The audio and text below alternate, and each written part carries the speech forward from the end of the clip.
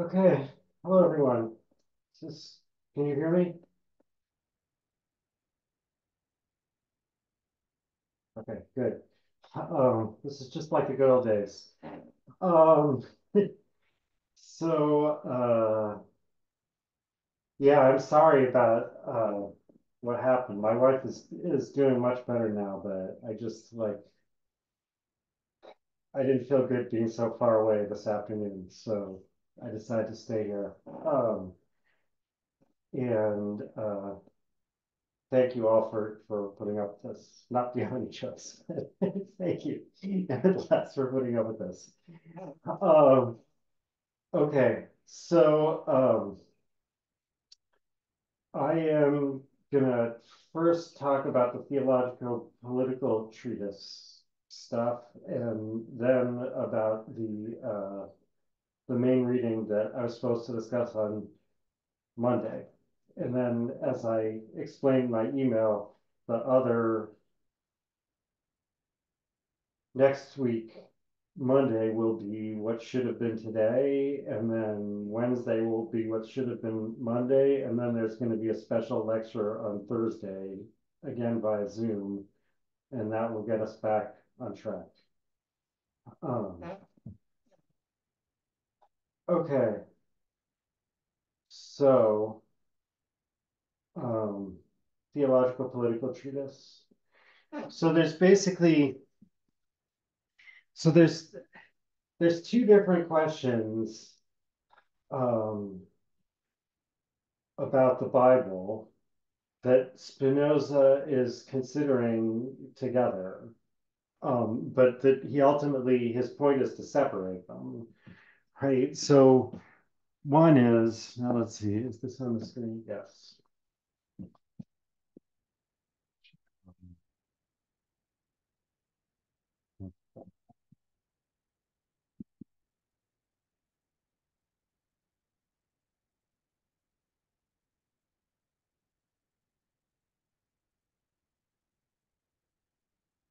What does the Bible mean, right? Like, how should we interpret it? And the second question is, how do we know? And then you can say in parentheses whether it's true.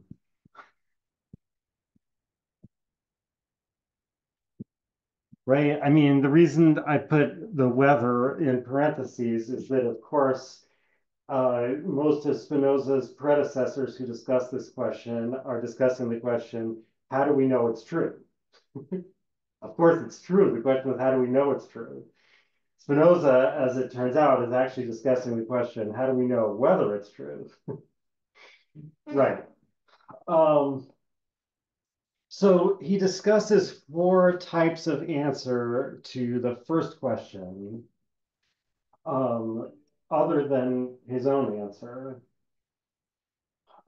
This is towards the end of the reading, so it's in the reading from the Theologico-Political Treatise for today. Um, and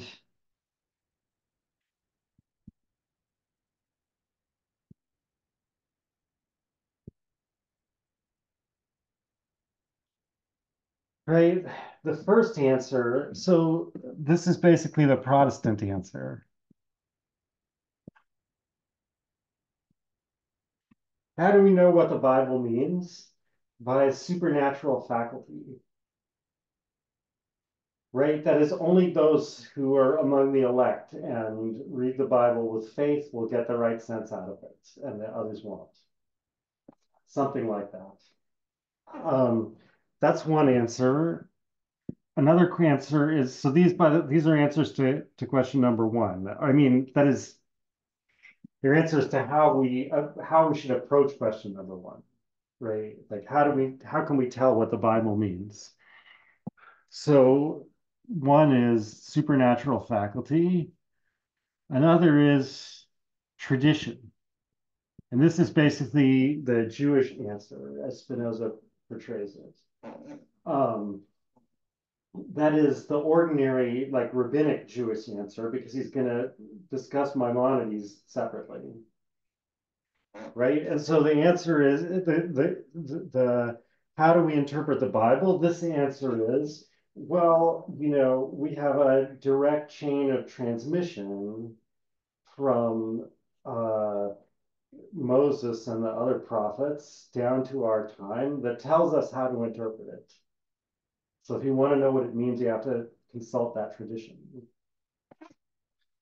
Um,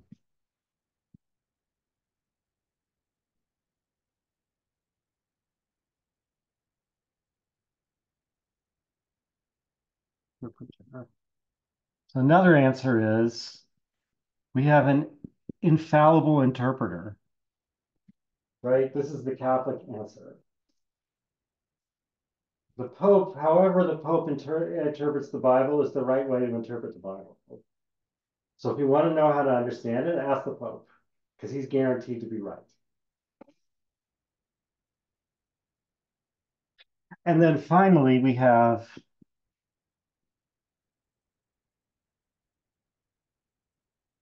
Maimonides' answer.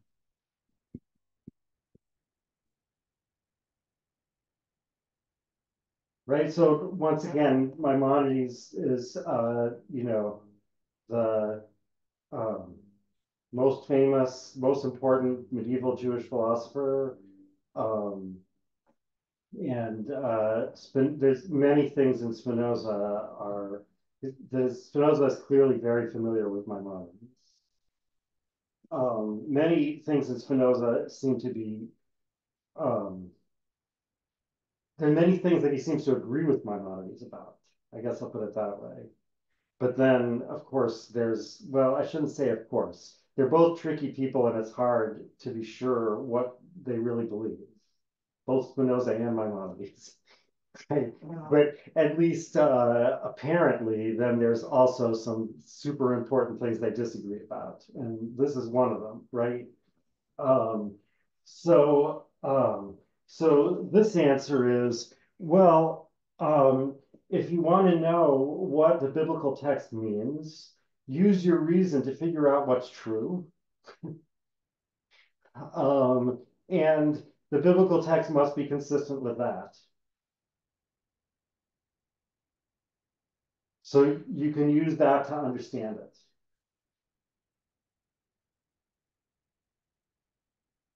Right? So he quotes I think what he takes to be kind of a smoking gun, where Maimonides admits exactly how far he'd be willing to take this principle. Um,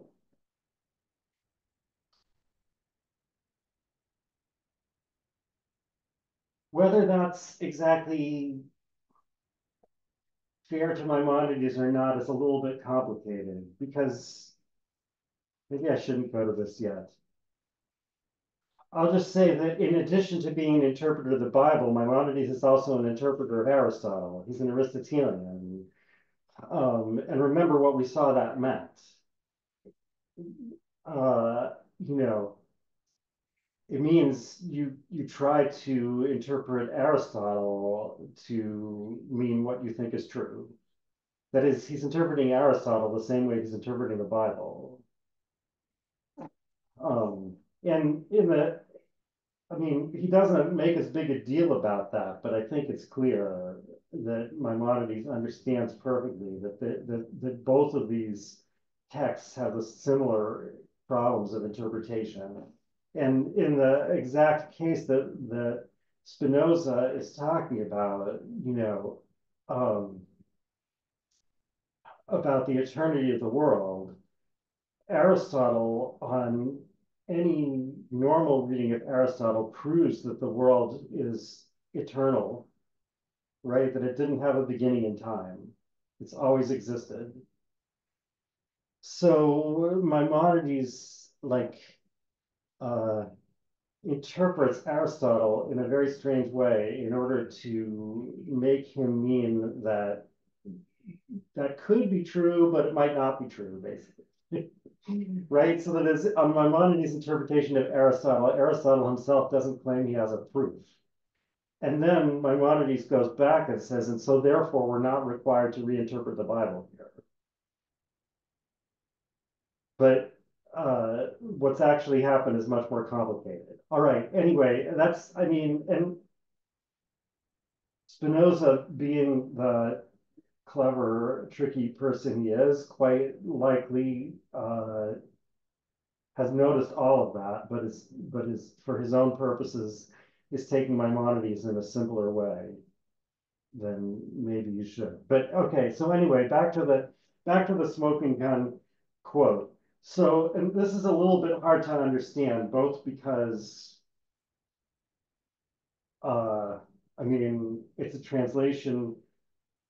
Presumably, he's translating from the Hebrew, the medieval Hebrew translation. Maimonides' book, that in English is known as the Guide to the Perplexed, was written in Arabic, but in Maimonides' own lifetime, it was translated into Hebrew.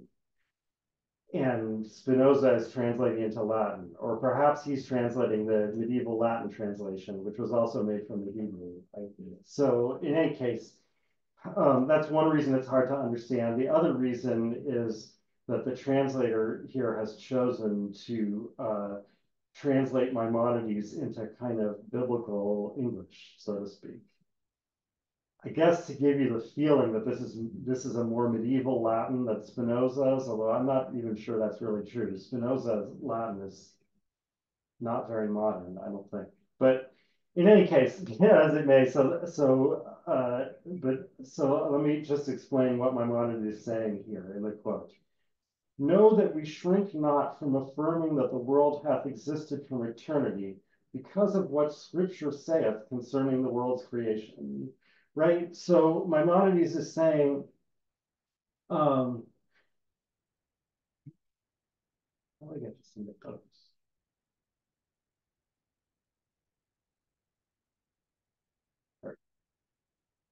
Maimonides is saying, I don't affirm that the world is eternal, right? That is, I do shrink from affirming that the world is eternal, but not because the Bible says that it was created in time. For the texts which teach that the world was created are not more in number than those which teach that God hath a body. Right? So Maimonides is saying, yeah, and the literal understanding, this, by the way, as I mentioned before, is far from clear, but in any case, on a literal understanding of the first chapter of Genesis, God created the world from nothing at a certain time. He says, that's true. And there's other texts that seem to suggest the same thing, but there's also lots of texts that seem to suggest that God has a body. Describes God as having an arm, an outstretched arm, you know, right, walking in paradise, someone just mentioned. So Maimonides says, and of course, you know, we don't interpret those to mean that God really has a body. Obviously, you know that we reinterpret those because we know that God for sure doesn't have a body because we can prove that by philosophy, right? And I mean, the proof is along the lines of the proofs that Spinoza was arguing against in the Ethics, right? Where you say, well, every body is finite, and therefore God can't be a body. And Spinoza says, well, the finite modes of extension are finite, you know, whatever. Anyway, but so we can prove by philosophy that God doesn't have a body. And so therefore reinterpret those biblical passages that seem to say that God does have a body. And neither are the approaches in this matter of the world's creation closed or even made hard to us, right? That is, there's nothing preventing us from doing the same thing here that we do in the God has a body case. So that we should not be able to explain what is written as we did when we showed that God hath no body. Nay, peradventure, we can explain and make fast the doctrine of the world's eternity more easily than we did away with the doctrines that God hath a beatified body.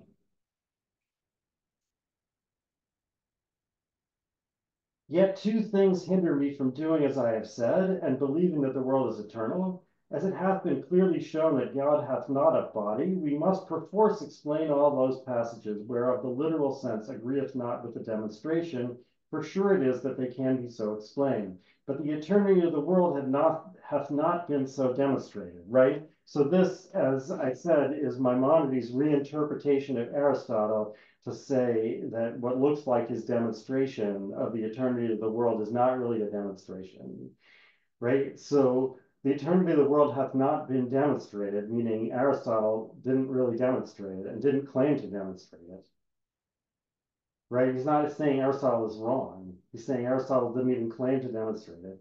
Therefore, it is not necessary to do violence to scripture in support of some common opinion, whereof we might, at the bidding of reason, embrace the contrary.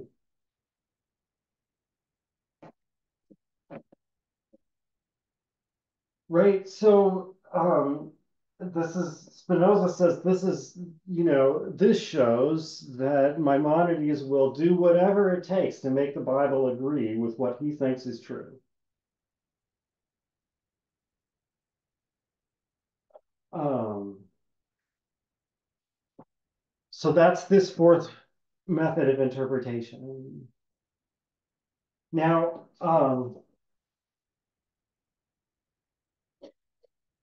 notice that any of these answers to the first question automatically give you a great answer to the second question, right? So, like, if we understand the Bible by a supernatural faculty given to us by God, well, obviously, whatever that reveals is going to be true, right?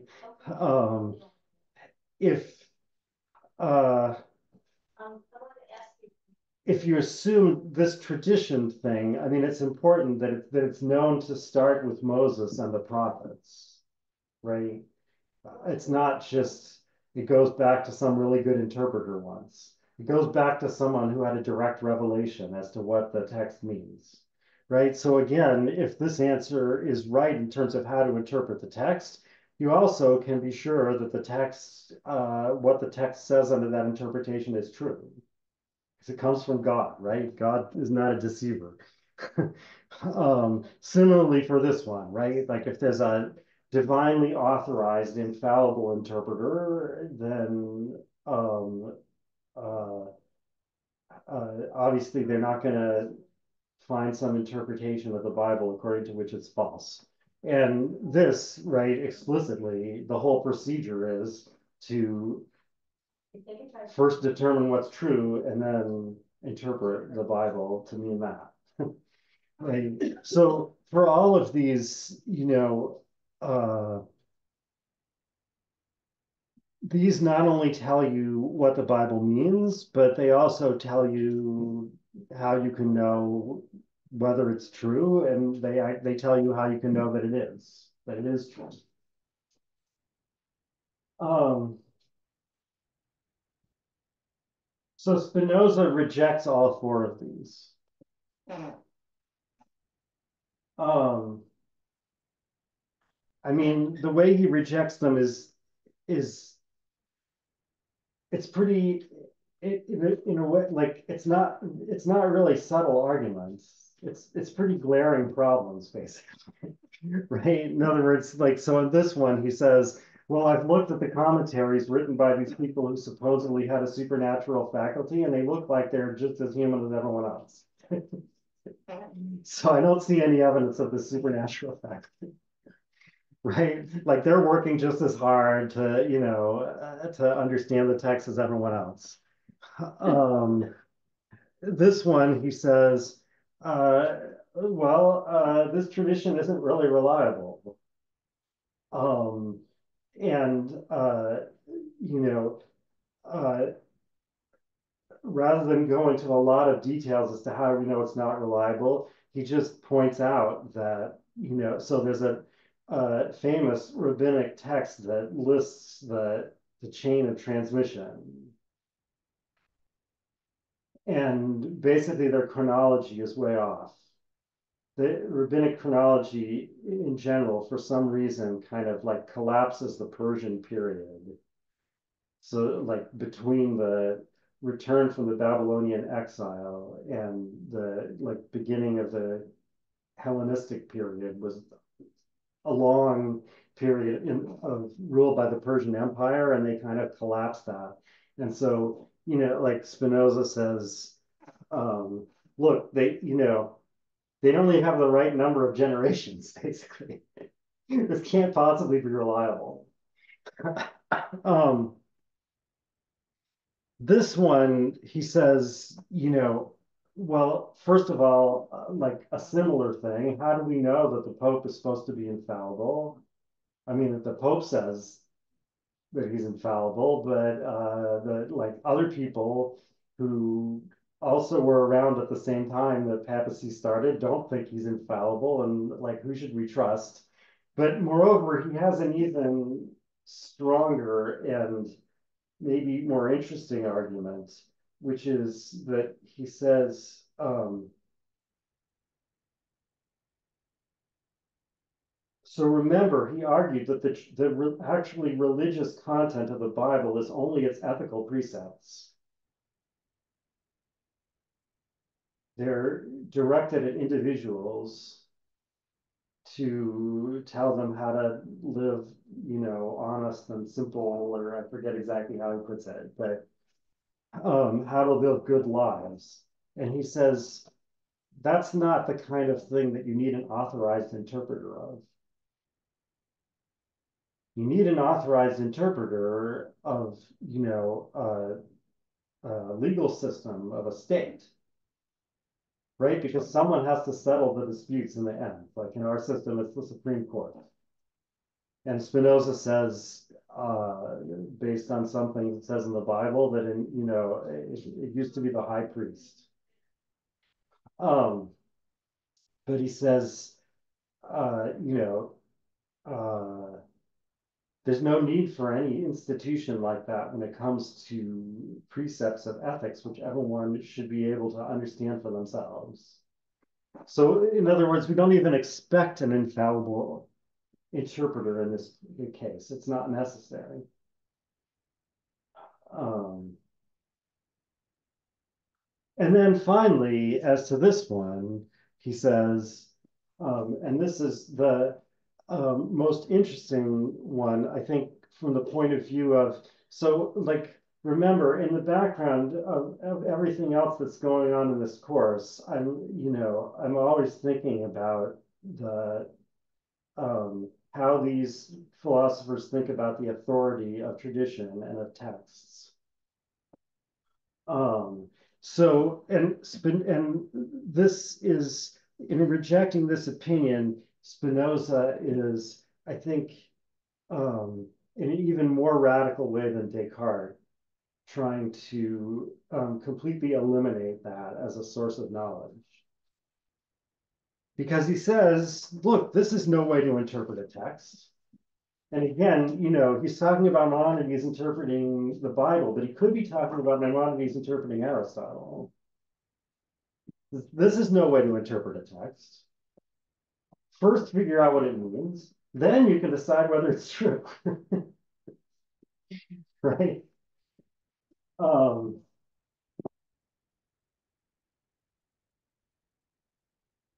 So, like, having rejected all of these, Spinoza gives his own answer to one, which is not going to give any kind of answer to two, or at least not any kind of positive answer to two.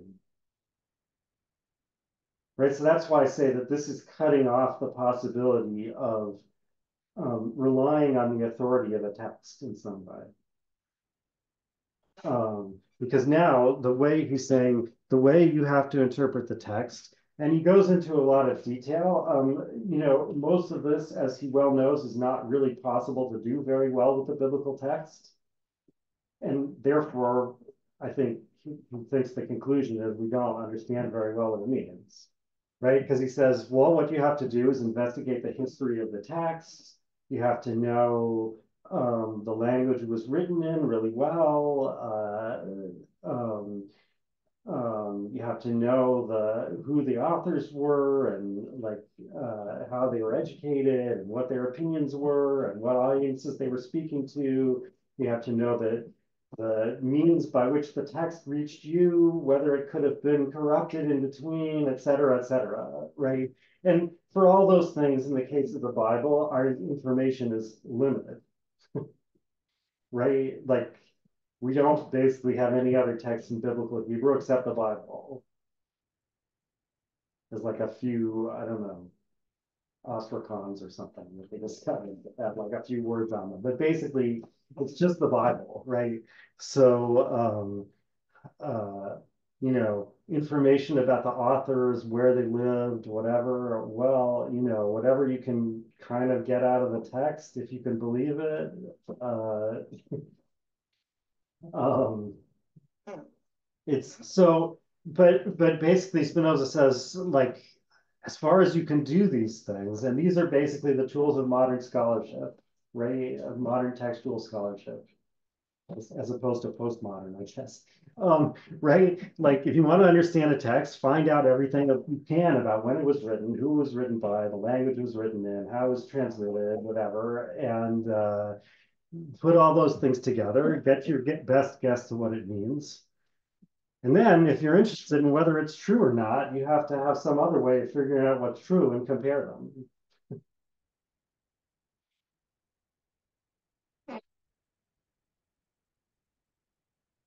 Okay, so that's Spinoza's answer, and I guess I think I alluded to this before when I first talked about the Theologico-Political Treatise, that it's not entirely clear that Spinoza himself really does this when he interprets the Bible, or that he even really thinks it's a good idea. Um, because, because it, it so happens that he's able to find what he thinks are the correct ethical precepts in the Bible, including things like religious toleration and democracy or whatever, right? So, like, um, things that are not a great fit to the biblical text. Um, and it seems like, I guess you could say that perhaps, well, I mean, to mention a distinction that Spinoza himself mentions in the case of Moses, right? He says, he goes through this thing about should we take Moses literally when he says God is jealous, and he says, well, unlike in the case of God as a fire, where we can point to other texts in the Bible itself that seem to indicate that God is not a body. In the case of God is jealous, all the texts go the same way. They all describe God as having emotions and whatever. And he says, and therefore we should conclude that Moses believed that, or at least that he wished to teach that. Right? Like, we can't be sure that Moses actually believed it. Oh, we can be sure that he wished to tell people that. And there may be something like that, and that particular passage may be a signal to pay attention, right? There may be something like that going on in Spinoza, where you're like um, a certain audience is supposed to uh, who like still can't separate themselves from the authority of the Bible, is supposed to swallow his interpretation of the Bible as telling them to be ethical. And maybe a certain other audience is supposed to say, oh wow, that's not what it really means, but it's a good thing to tell people that, right? Something like that. I mean, as I said, Spinoza is tricky, um, and some people want to interpret all philosophers this way. I think it depends which one, but Spinoza definitely, and Maimonides, definitely have to pay attention to the question of whether they're always saying things that they really think are true. Um, okay. So with that, I'm done with talking about the Theologico-Political Treatise. Other questions about that before I go on? Oh, someone said, I thought Protestants were all about sola scriptura. That's true, and Josephine said that. And yes, it does say Protestant in A. That's true, and Spinoza is trying to connect to um, um,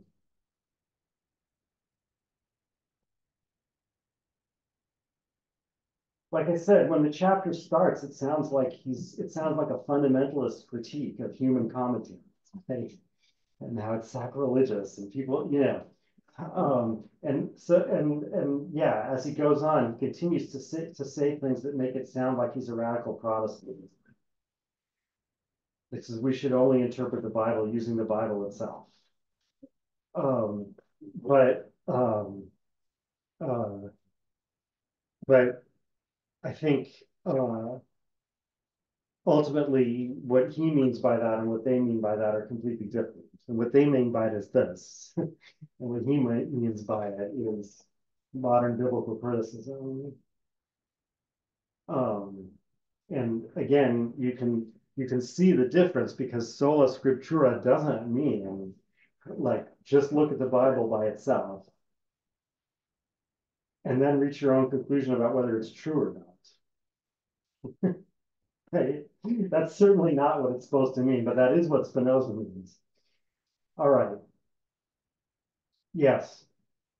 So, Does he talk at all about like um additions to the Bible, like politically motivated additions? Because I mean, obviously not in Judaism, but in what's in Catholicism, right? Like what books became part of the New Testament was a political decision, right? well, that was true in Judaism too. I don't know why you say obviously not in Judaism. I mean, someone had to decide which books counted, right? I And guess I don't know about Judaism. yeah, That's what I'll say. yeah.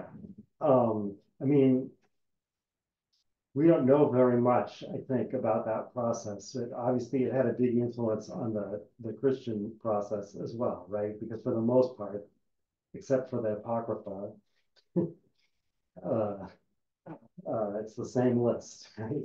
So, but yeah, I mean, there are some records of debates of rabbis who wanted to say that certain texts didn't count as biblical, or the Song of Songs or whatever. And there also are certain places, a few places in rabbinic literature where they quote Ben Sira, which is not part of the Hebrew Bible, but is part of the Apocrypha.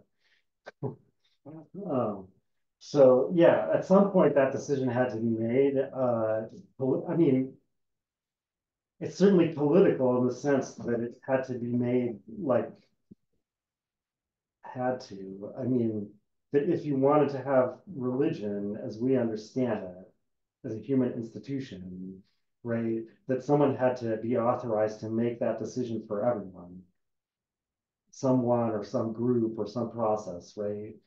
Or at least after the fact that had to be accepted. So in that sense, it had to be political. If you say it's politically motivated in the sense that someone wanted a certain book added in order to get power for themselves or something like that, I'm not sure if that's clear, but of course it could be true. Uh, um, um,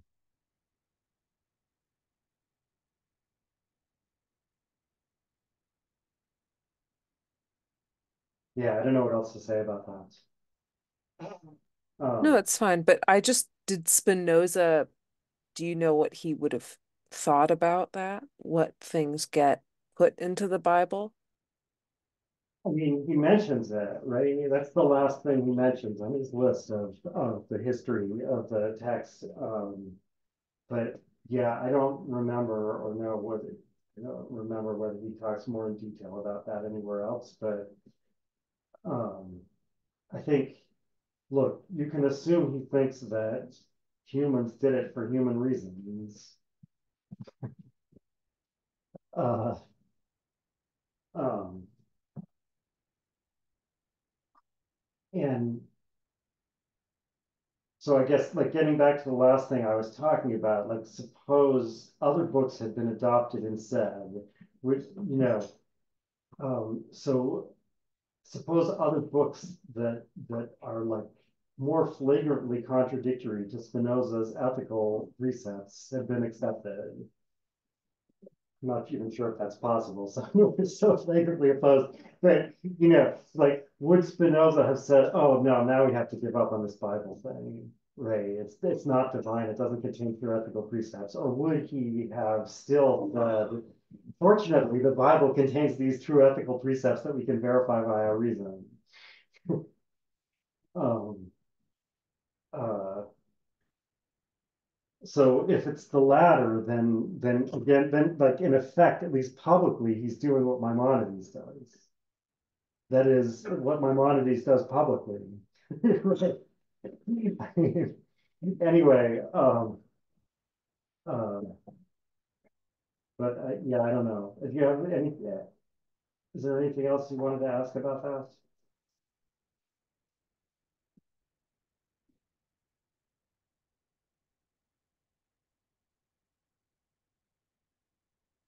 Yeah, Josephine mentioned something about the Samaritans. So um, that is a good example. Um,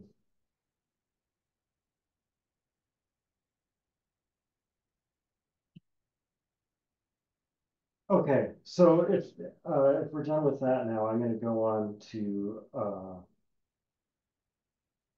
the ethics reading.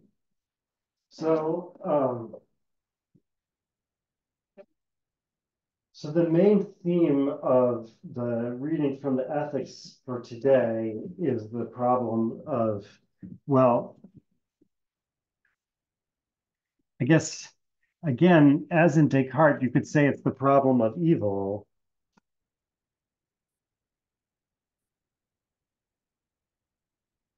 but where evil means error.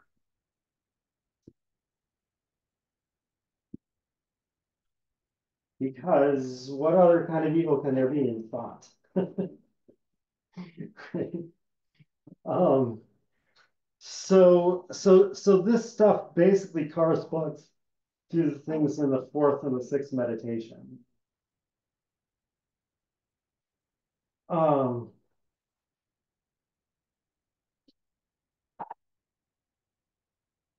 but it's worth starting with an argument from the third meditation and uh,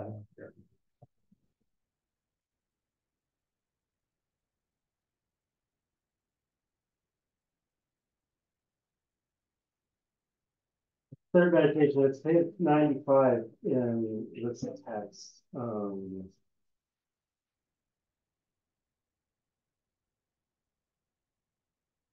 So I'll switch back to the document.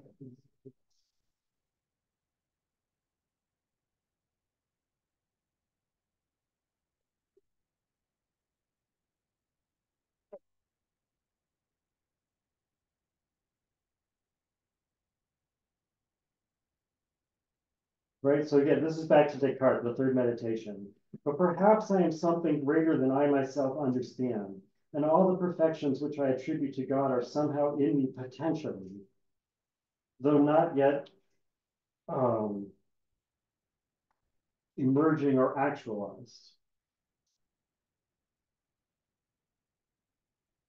And um, right, this is supposed to be so like at this point in the third meditation, the meditator is trying to prove that I myself am not God, right? That's what's going on here. And this is an objection.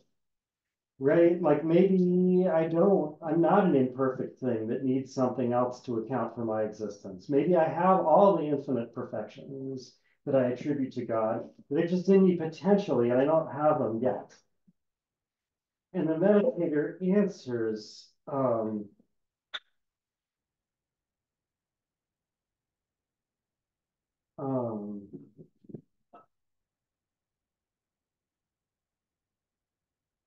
this is all quite irrelevant to the idea of God, which contains nothing that is potential. Indeed, this gradual increase in knowledge is itself the surest sign of imperfection. Right? So the answer is that having all perfections, even all of them potentially, is nothing like having them all actually, the way God does. Um,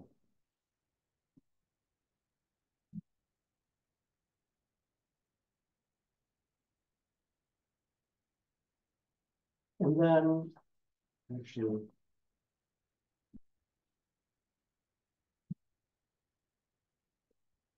I guess I should say one more, I should read one more thing,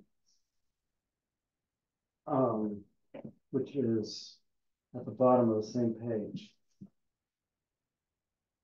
Um, Yet if I derive my existence from myself, then I should neither doubt nor want nor lack anything at all. Right? That is, God wouldn't deceive himself. Um, so, like, if I really had all these perfections, I would know that I have. Because I would have the power to make myself know everything, and so I would, and so I wouldn't doubt. And as I said, there's kind of, I don't know if you want to count it as a premise. I think Descartes thinks it's self-evident, but that, um, of course, in that situation, I wouldn't want to deceive myself. Like I would use the power to know everything. I wouldn't like deliberately hide things from myself. So, in a nutshell, Spinoza's explanation of error is that first of all, right? So the meditator proves that I'm not God. This is Descartes. Proves that I'm not God because I'm in error.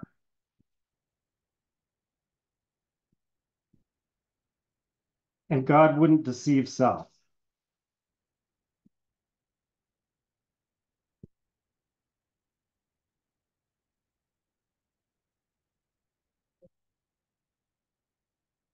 God wouldn't deceive himself, let's say.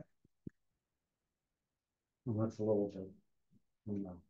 God wouldn't deceive themselves. God wouldn't deceive itself. That'd be better.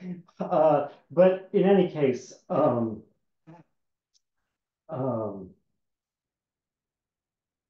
so Spinoza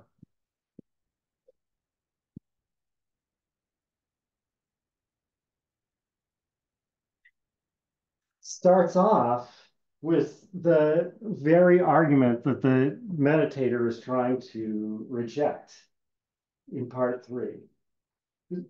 With respect to substance, I am God. Everything is.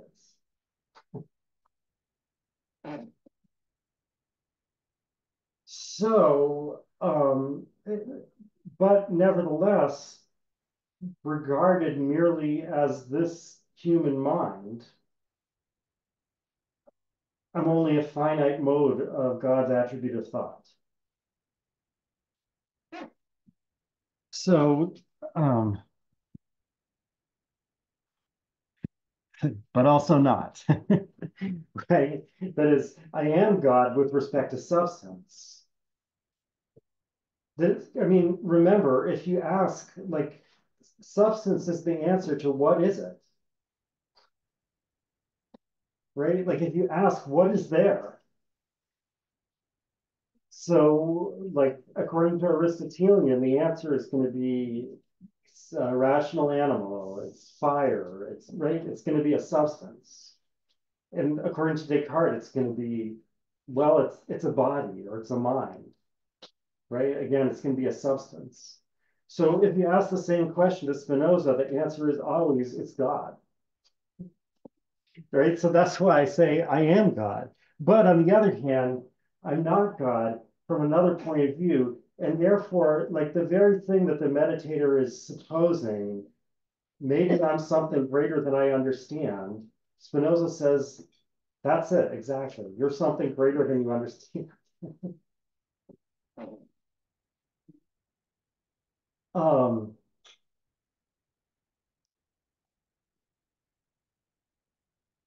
so therefore, with respect to substance, I do cause myself to exist, and I do give myself all possible perfections, and there's nothing potential. Nothing potential means, again, from God's point of view, so to speak, um, sub specie eternitatis, under the form of eternity, everything is simultaneous. All the modes are simultaneous, or rather, I mean, they're not in time, right? so, so there's no like passing from something only potentially being to it actually being. It's all actual. But at the same time, therefore, from this point of view, I don't derive my existence from myself. I have, or rather, actually am, according to Spinoza, only a limited finite perception, or like, perfection is what I wrote, although you could say perception too. All right. Um, and uh, and um, there are things in me that are merely potential and or merely contingent, right? That things um, that might or may not be. When they are, they exist contingently. When they're not, they exist only potentially. Subject to what Spinoza means by contingency. What he says we need to mean by it, namely that we regard something as contingent when we don't know the causes that determine it to exist or not to exist. um, um,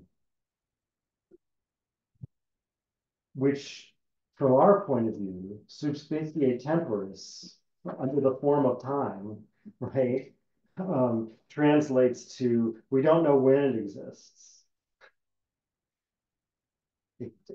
Sometimes it exists and other times it doesn't.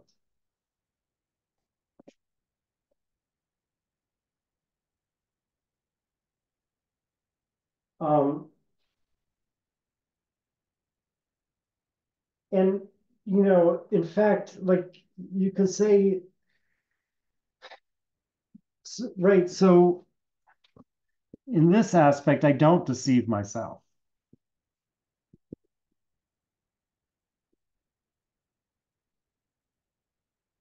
Oops, I'm writing that where you can't see it, aren't I?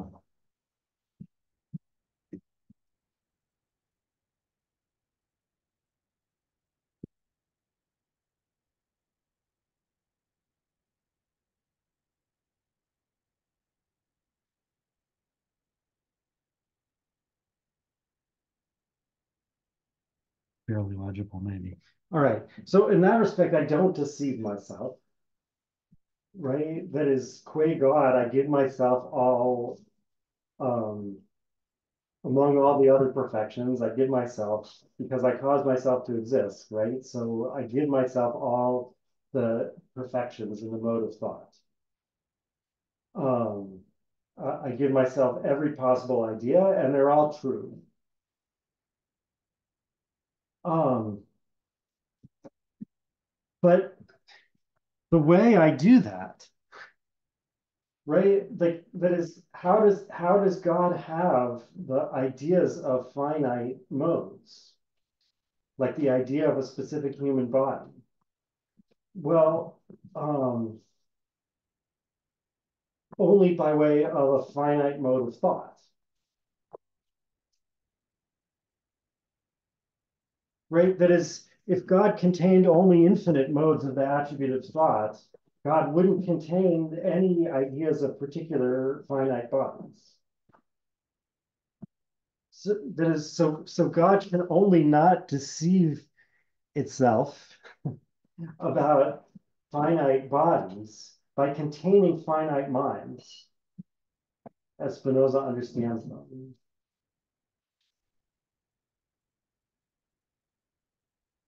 Or anyway, by having finite minds in whatever that means, finite minds as modes in God. Um, and those finite minds, because they're finite, have to be deceived. At least they have to be ignorant. But Spinoza is going to go on to show, right, that is, there have to be some things they don't know, or else they wouldn't be finite. Um, but Spinoza is going to go on to show, when he really explains where error comes from, that it's worse than that. A finite mind has to be um, actively wrong, not just things it doesn't know. It has false ideas. So, right, so the only way that God cannot deceive itself is by having infinitely many deceived finite minds of modes. Um, so, so broadly speaking, uh, despite this difference here, when you get down to the details, so far Spinoza's answer to this problem is pretty similar to Descartes, right? Like if you ask, how can it be that I'm a mode of an infinite thing and yet I'm deceived or I'm, imperfect? Um, the answer is, well, number one, evil or error is a privation, right? It just consists of the fact that I'm finite and don't have all perfections. Um, the perfect cause is the cause of whatever perfection I have. There is no cause of the perfections I don't have. That's nothing, right? So again, that's the same as Descartes' answer. And furthermore, Descartes' other answer, I guess it was the second answer, is perhaps I'm only a part of a whole which is more perfect because it contains this imperfect part. Spinoza, so in the third meditation, at that point, the meditator is kind of speculating, right? Because at that point, the meditator hasn't proved that there is anything else besides themselves and God. Oh, sorry, in the fourth meditation is what I mean. Meditator hasn't proved that there is anything else besides themselves and God. But Spinoza actually proves, right, as I just said, that he proves that the perfection of God requires just such an imperfection as I have or as I am, right? It requires just such an imperfect mode. Um, so it's absolutely true. I'm part of something which, a part of a larger whole, which is more perfect because it contains an imperfect part like me. Um, so, I think the only, the what's left here for Spinoza to do is the same thing that's left here for Descartes to do at this point, which is to explain exactly what that means I can be deceived about, and hopefully isolate some other things that I can't be deceived about. So far, we don't have that, right? There's neither. Uh, Maybe I shouldn't leave these up here because I'm really talking about the fourth meditation now, right? But like neither both Descartes and Spinoza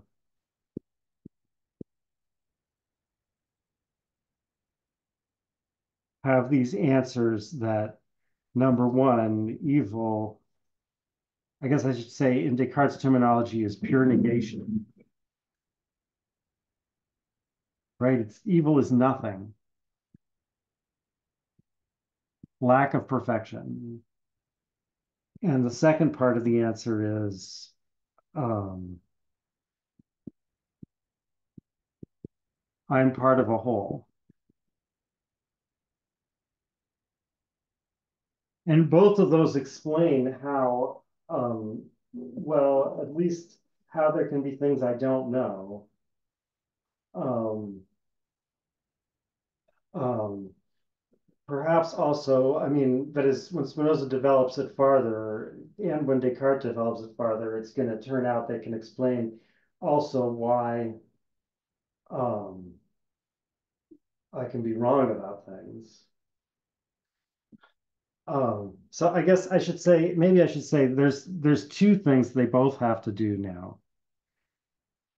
These explain why there's certain things I don't know, even though I'm uh, the effect of a perfect cause. They have to also explain, but why am I wrong?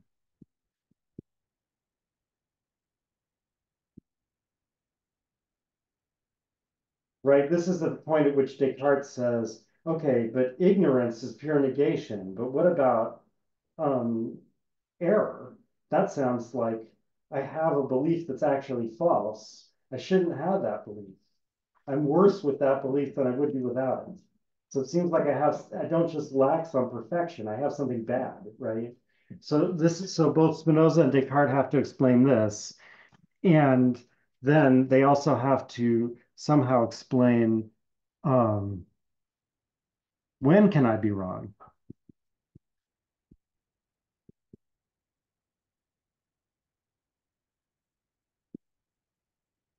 And how can I tell?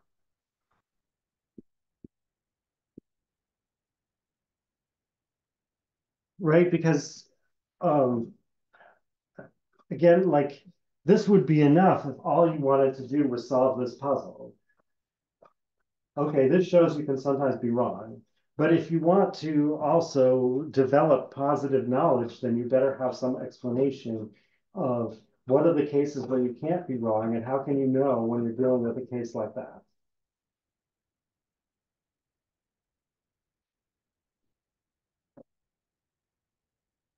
Okay, and so Bernardo asked, does this deception come from imagination? Um, uh,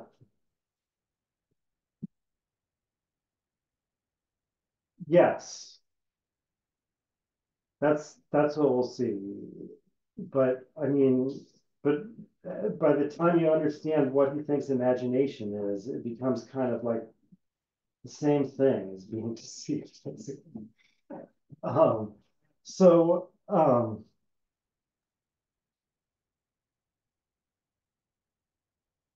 so so let me talk about this. So the terms of this problem are, for Spinoza, are set, and Descartes' solution to it is ruled out by what he says suddenly reveals near the end of part two. And this is another one of his like surprises. Um, so let's see. This is a corollary to proposition 49. It's on page 96. Will and intellect are one and the same thing. Surprise, because up until now he's been talking about will and intellect as two different things. But it turns out they're the same thing. Now, um, so remember, so that completely rules out Descartes' solution, which Spinoza then discusses, although not naming Descartes. But hopefully you recognize Descartes when he talked about it, right? Because Descartes' solution is that the will is in me is like infinite and can't be separated, is simple and infinite, can't be separated into smaller pieces. So I like you either have a will or you don't. But my understanding is finite. And that means I have the ability to affirm things without uh, the intellect telling me to affirm them. I have the ability to affirm things without justification. And therefore, I have the ability to make mistakes, to believe things that are false. But obviously, if will and intellect are one and the same thing, then that solution is off the table. Um, Now, I mean, this statement is pretty surprising as like, what do you mean will and intellect are the same thing? Um, so I think if you pay careful attention, you'll see that first of all, like the will, um, it's, can I put this? It turns out that Spinoza really means that the will and the intellect, the will in the broadest sense of the will, are the same thing. But like until you understand what he thinks the relationship between the mind and the body is, or until you take that into account, it can seem like he's really thinking about the will only in a very restricted sense, namely in the sense that Descartes is trying to use it in the fourth meditation, right? So the way Descartes is trying to use the will in the fourth meditation is um, that he says, you can have an idea of something. I don't know where this picture is going to go, but so it's like the idea of Bucephalus. So, I mean, I guess Bucephalus has objective reality in the idea, right? This is Bucephalus existing in the idea with why is that out of focus?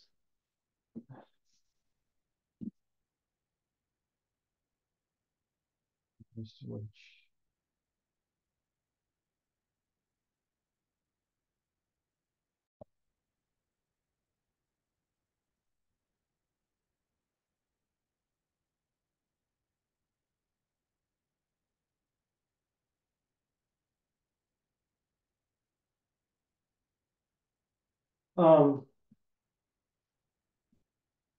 Bucephalus exists in the idea with objective being.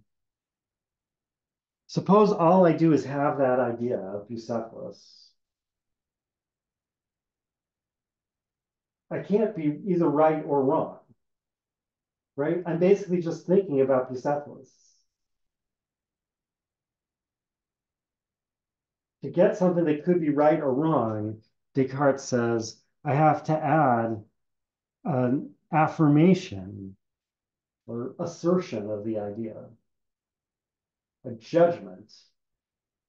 Um, and at least like it seems like for Descartes, the fundamental form of judgment is just affirming that the object of an idea exists.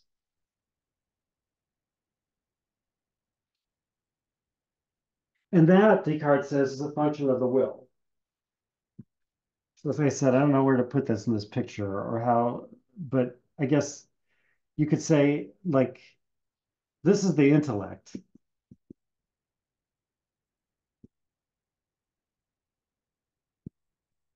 And again, this is Descartes, right? You can tell this is Descartes because I'm drawing the will over here and the intellect over here, whereas Spinoza says they're one and the same thing. So Descartes says, in order to be either right or wrong, I have to like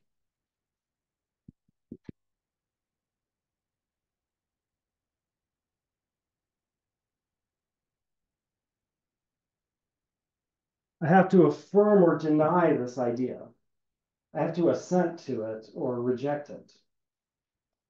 And what that means is that I'm like, if I affirm it, then I'm taking it that what has objective reality in the idea has formal reality outside.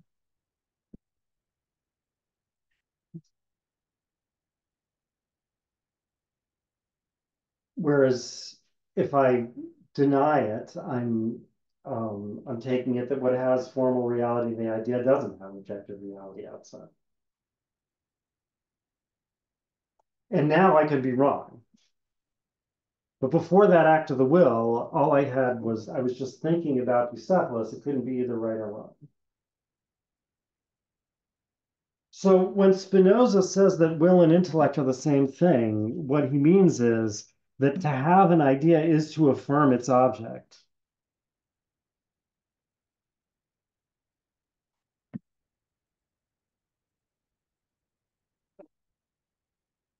Right? That is, he's denying that at least if all the mind contains is that idea, then its object is affirmed. Um,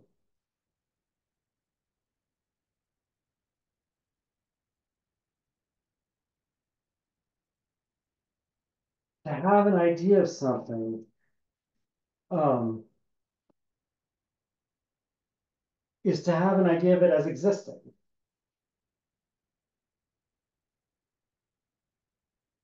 Therefore, when I have the idea, I I affirm that it exists. I mean, like in effect, this is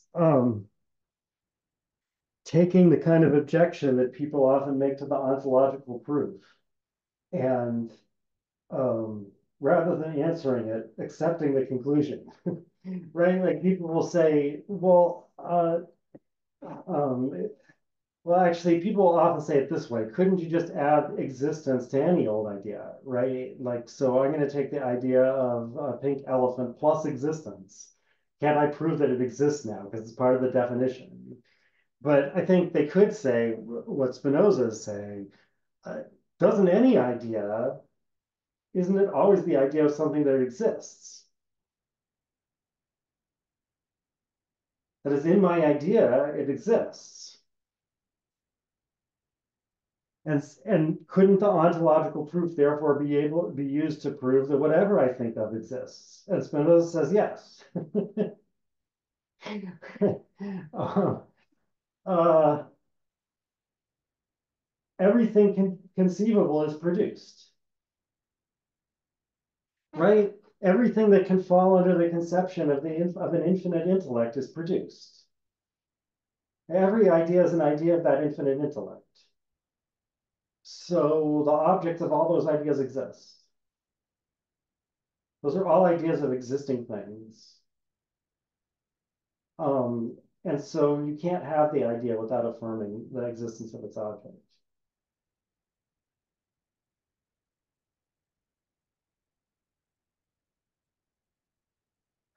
Okay, I mean, and so by the way, I said then it will turn out that this actually is not a specific consideration of a specific use of the will to form judgments. And the reason is because Spinoza is going to prove that I mean, that is, he's already proved long before that corollary to Proposition 46 at the end of part two. Um, but from our point of view, he's going to prove that um, modes of thought don't cause modes of extension or vice versa. Um, yes, Amy. In your drawing, Yes. um, I'm a little confused, like what the dotted circle is. Is that the idea of Bucephalus, or is that like our perception of the idea of Bucephalus? That dotted circle was supposed to be, I don't know, maybe you should have drawn it like this. Oh. It really should have been a dotted Bucephalus.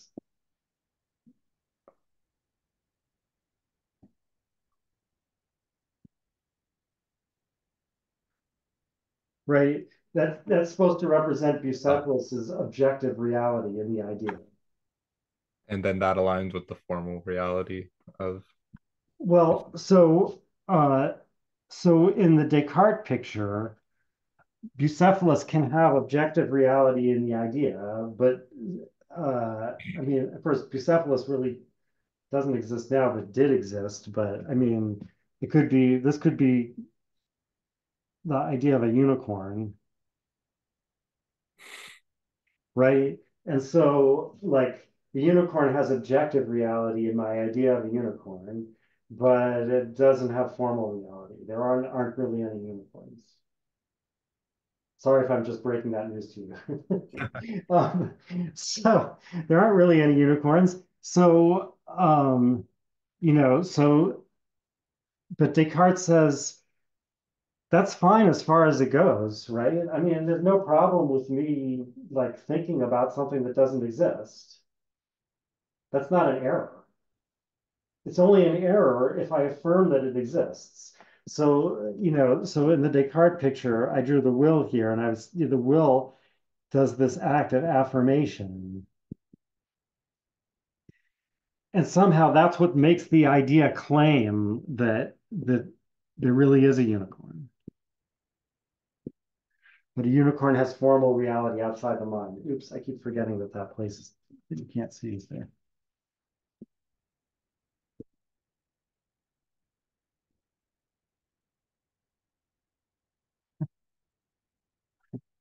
It's unicorn. Like look more like a rhinoceros. Um, so does that make it clear what those dots are and whatever? Yes. Okay.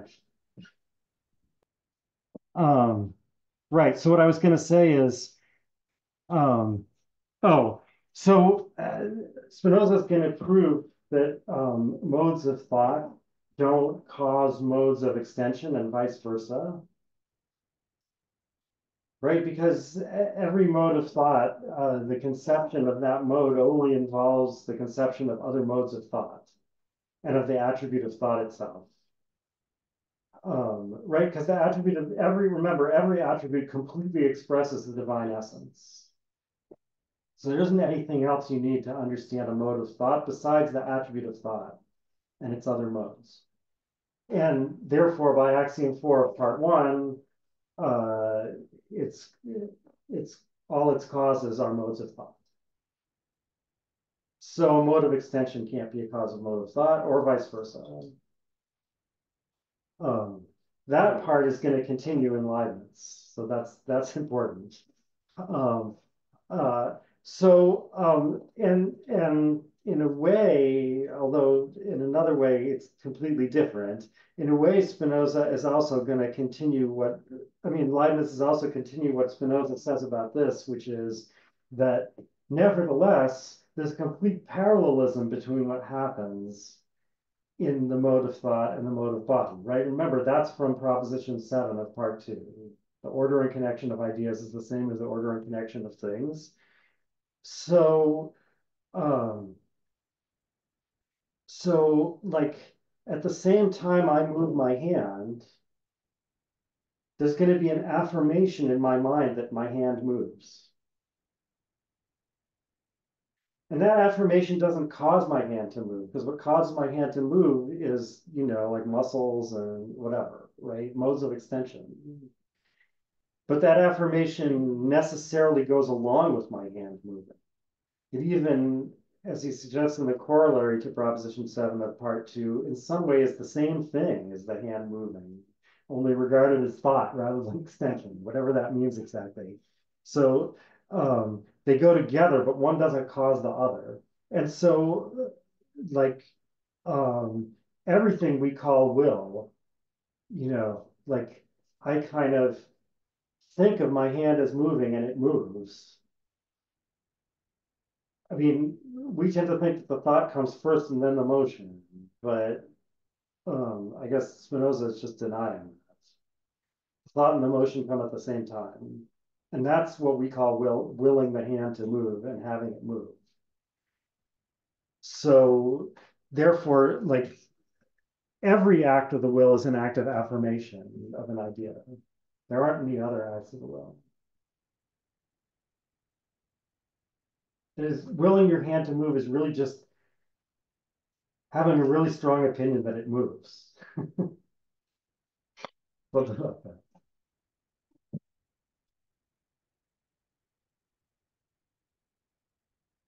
Yes, Aiden.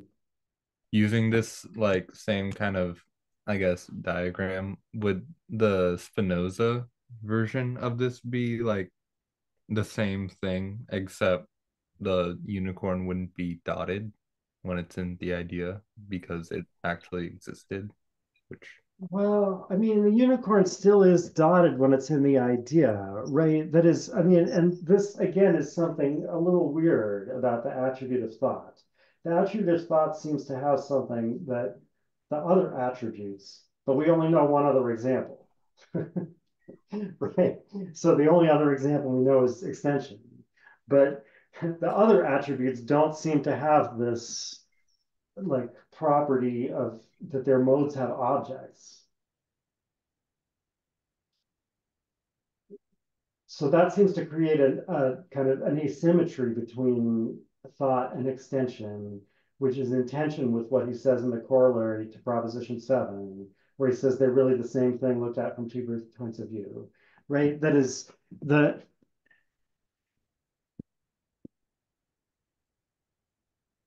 unicorn, and of course, here by the unicorn, I mean the unicorn's body.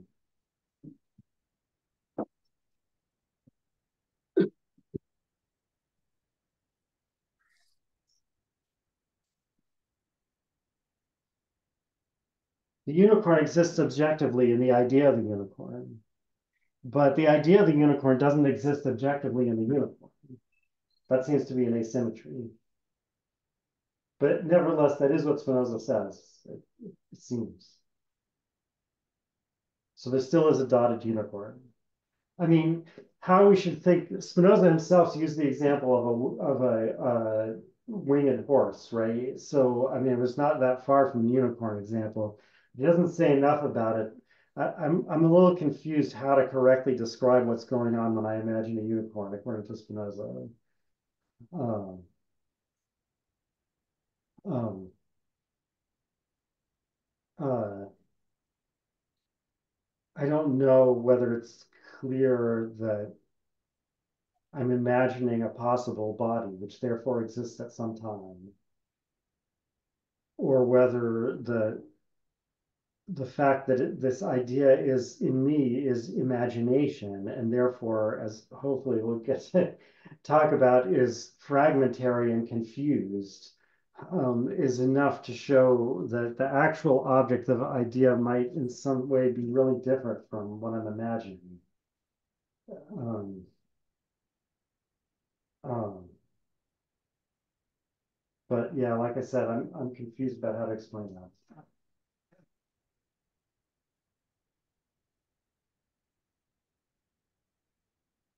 So so Bernardo said, so our idea of a unicorn differs from the reality of oh no, sorry. First, Jonathan said, but is the idea having an object?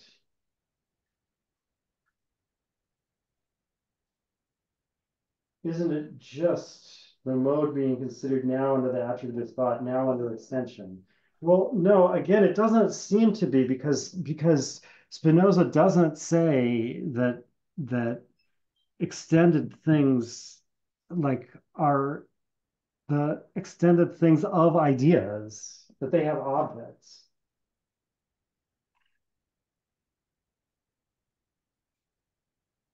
That relationship of being the same thing looked at from two different points of view would be completely symmetrical. I mean, furthermore, if like, so this is my finite human intellect, but in the divine intellect, so wait, sorry. This is in the attribute of extension. This is in the attribute of thought, right? So in my finite human intellect, because all it is the idea of a certain body, every idea it contains is also the idea of a mode of extension. So like I can't I don't so much as think of um, a mode of any other attribute except the attribute of thought itself, which is a little complicated. Hopefully we get to that. But like, suppose there's another attribute, right? Something We don't know what it is. We'll never know what it is. And now you can see why we can't know what it is, because again, our mind is the idea of a mode of extension. But presumably in the divine intellect, there's also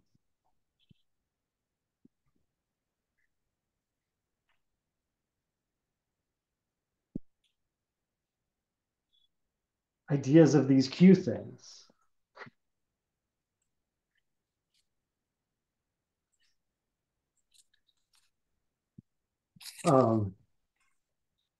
And then this is weird because we said that every body corresponds to an idea because ideas and bodies are just the same thing looked at from two different points of view. But now, so you can look at this idea from the point of view of a Q thing. We can look at it from the point of view of an idea. Why can't we also look at it from the point of view of a body? In other words, I get this relationship of being this like the same thing at the same time seems to rule out that there are ideas in the divine intellect specifically of modes of extension and others that are modes of some other attribute. I'm sorry, if you didn't follow all of that, it's okay. Because it's really, I mean, so first of all, I'm not the only one who noticed this problem in Spinoza's. I think, as I mentioned before, some people, I think this view is even kind of popular right now, think that really Spinoza thinks there's only two attributes. That would solve that part of the problem anyway. It still wouldn't get rid of this asymmetry. Um, uh, but that seems really hard to reconcile with the text. So, but I'm not sure what better thing to put instead. So I guess just forget about that problem. All right. Um,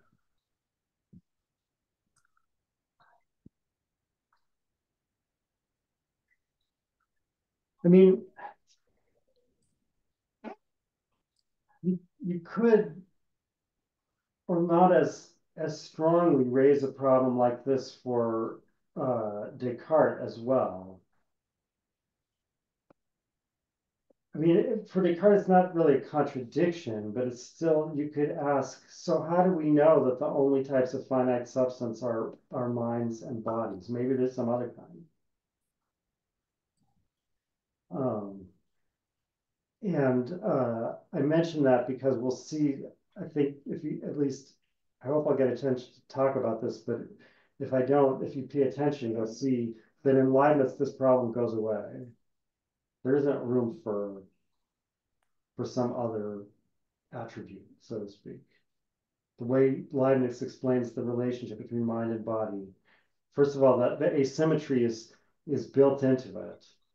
And furthermore, it's just like body is going to turn out to be nothing but the way minds appear to other minds in a confused fashion. So there's only one way that happens. There isn't room for another attribute. Okay, sorry, that was digression. Now I only have 10 minutes left, but I think I will be able to get to the important part at least.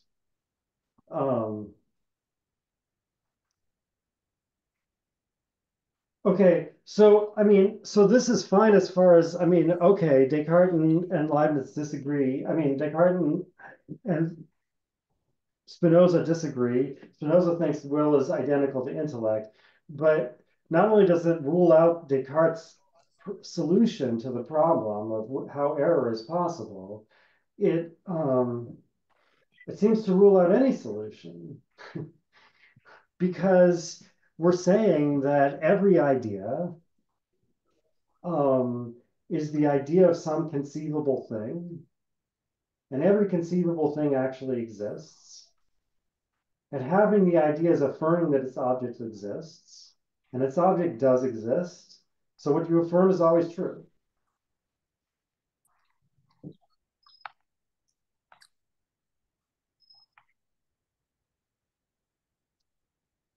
Um,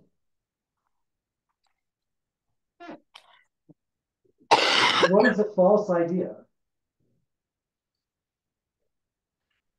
I mean, first of all, I guess I should emphasize, like, so again, according to Descartes, ideas themselves can't be true or false.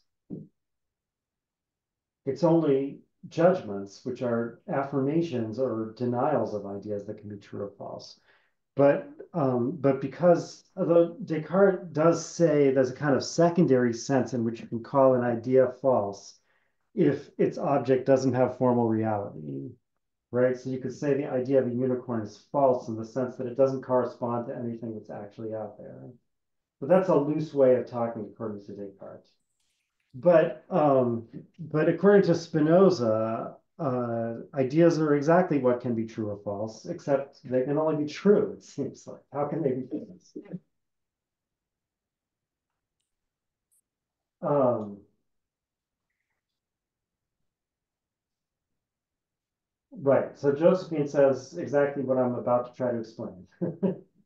Ideas are true in the totality of God, but not in reference to a specific mode. Or actually, you can use reference on both sides, right?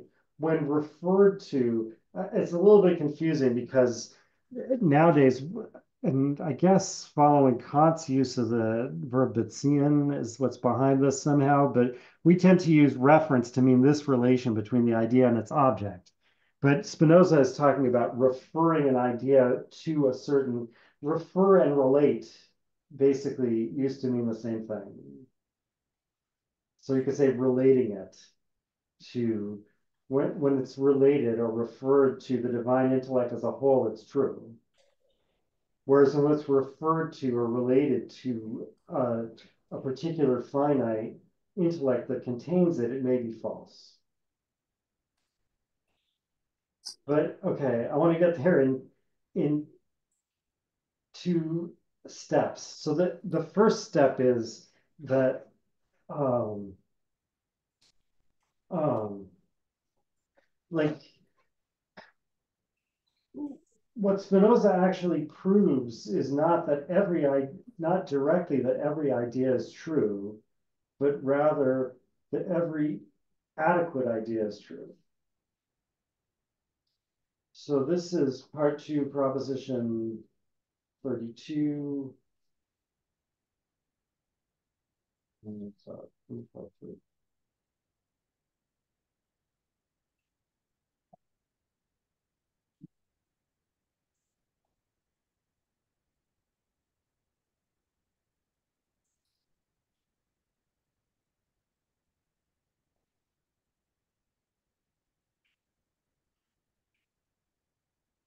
Yeah, actually, it's part two, proposition 34.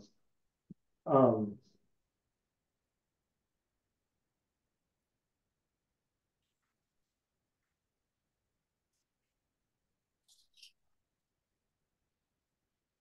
every idea which in us is absolute, that is adequate and perfect, is true.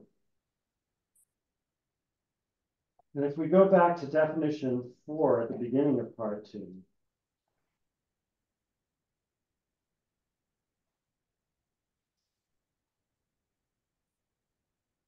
by an adequate idea, I mean an idea which, insofar as it is considered in itself without relation to its object, has all the properties, that is, intrinsic characteristics of a true idea. So this is another example of him setting up at the beginning where you think there's going to be a certain distinction, but in the end he proves there isn't. Right? Like definition 4 distinguishes between an adequate idea and a true idea. But by the time we get to proposition 32, we see that every adequate idea is true. But so what the distinction, what you're supposed to think the distinction is again, like if we go back to what Descartes thinks, he can say, there's nothing wrong with this idea of a unicorn. It's a perfectly good idea. It's self-consistent. Whatever else, if anything else it needs to be adequate, there's nothing wrong with it qua idea. The only thing that's wrong is that there isn't actually a unicorn out here, but that's not a problem with the idea. right? Like the idea could remain exactly what it is, and a unicorn could come into existence, and now it'll be fine. So that's like the kind of thing Spinoza is trying to get at in that definition 4, where he says an adequate idea has all the intrinsic characteristics of a good idea. That is, all the characteristics which um, um,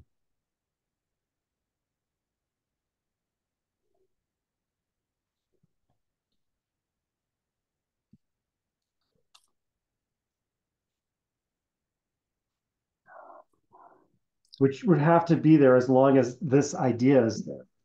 They don't depend on its relation to something outside of it, like a unicorn.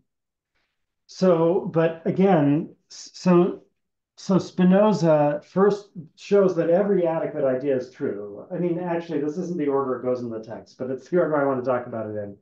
Shows that every adequate idea is true. So what's a false idea? So then, according to Spinoza, a false idea has to be an idea that has something intrinsically wrong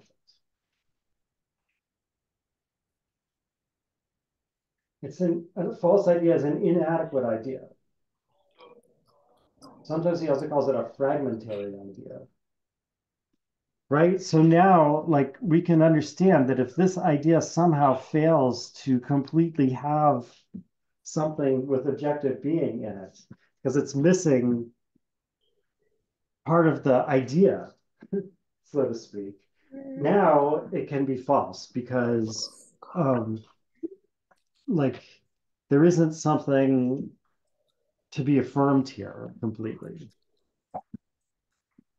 Or or again, you could say, going back to proposition 16 of part 1, you could say, uh, this isn't one of the conceptions of the infinite intellect. So it isn't one of the things whose object exists.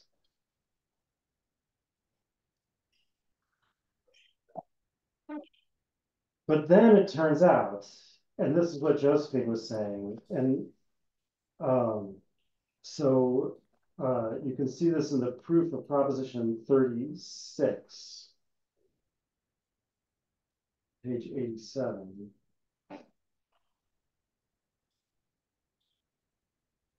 Um,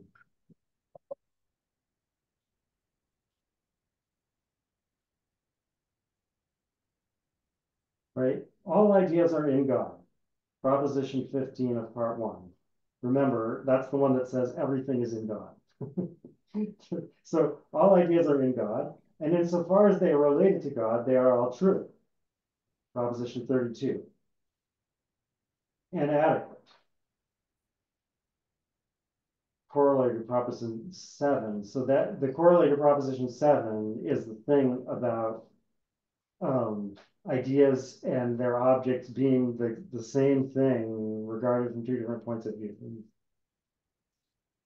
So one can't exist while the other doesn't. So there are no inadequate or confused ideas, except insofar as they are related to the particular mind of someone. So all I did, so I mean, I don't need the last step because I'm not interested in the actual proposition here, but just in what he says during the proof, right? So what it turns out that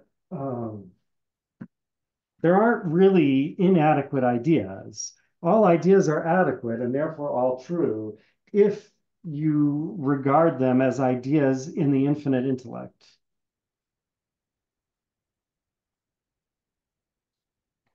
So if you draw in the rest of the intellect, now the intellect is supposed to be only one infinite mode of the attribute of thought. Although what the other modes are becomes difficult to say by the time you get to the end of part 2, because imagination is not another mode, and will is not another mode, right? Imagination, it turns out to be a kind of intellection, and will and intellect are one and the same. And the same thing is going to turn out to be true of desire. And so it's like, it's not really clear what the other modes of the attribute of thought are, but there are supposed to be other ones besides intellect. But anyway, so take the entire infinite intellect and regard this as part of that, then it's adequate and true. But when we regard it as contained in this finite mind, it becomes inadequate. And I see that I'm out of time. So unfortunately, since I'm going to have to talk about this next time, this can't be skipped over. So that's what I'll do. And I'll see you then. Bye.